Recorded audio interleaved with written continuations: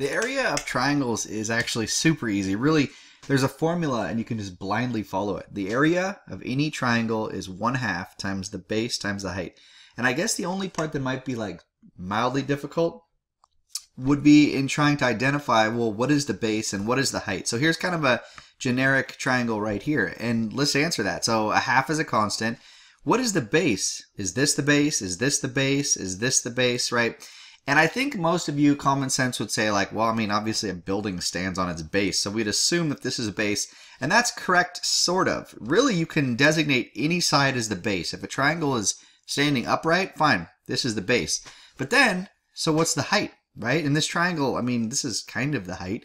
I don't really measure the height of my friend when he's leaning. So this is kind of confusing. What would the height be in this situation? And that's exactly right. The height is actually not given in this situation. This is not the height. This is not the height. The height, by definition, has to be exactly perpendicular to the base. So in this case, this would be the height, right? And in order to find the area, they're going to give you that, but I just tricked you on purpose to show that the height is not these diagonal sides, but it's perpendicular to the base. So they might give you this. This would be your height, right? So here's a couple other situations where the height might be kind of weird. So this is a right triangle, so we already know that these two are perpendicular from each other. And so I guess I could call this, right? I could say, well, the base is down here, and the height, let's confirm, is the height actually perpendicular base? Yes, so that's your height.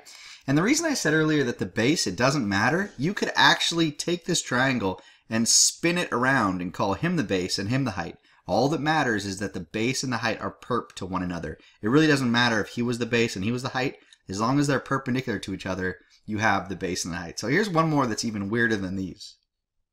So what about this triangle, right? This one is crazy because, okay, I guess I could call this the base. Now, both of these heights are not perpendicular to the base. So what, do I just not have the height, right? So this is definitely sideways or diagonal. This is diagonal.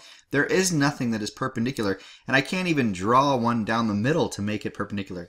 It is possible that the height can actually be on the outside of the triangle, and it still has to be given for you to find the area of this triangle. And they will. The examples that you'll have, they will give you the height, but it is legal, I guess is my point, that the height can be outside the triangle. So let's do a couple problems. So let's just start with this one because it's already given. So they'll give us something like this, like, oh, this is 6 meters, right? And this height might be 10 meters. And what's really common is sometimes they'll give you sort of a miscellaneous number just to distract you.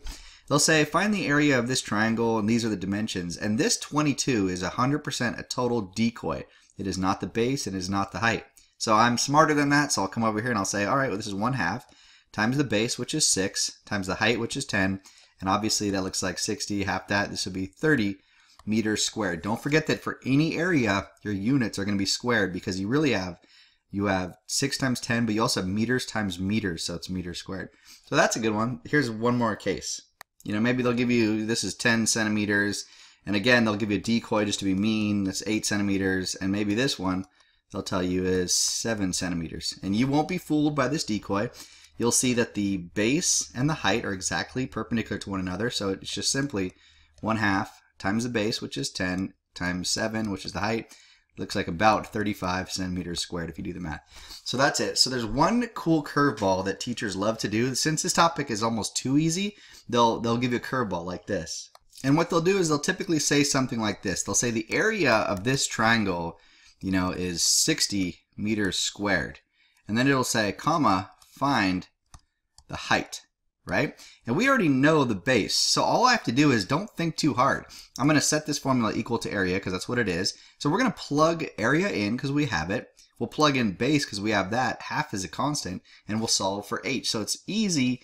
It's just the only way they can try to be like slightly tricky. So let's see.